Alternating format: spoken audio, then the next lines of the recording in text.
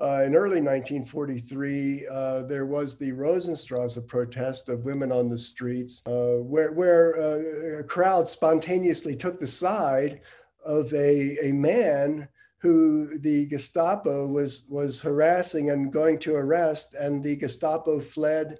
And according to the SD secret police reports, they used the same phrase that the women on Rosenstrasse were using.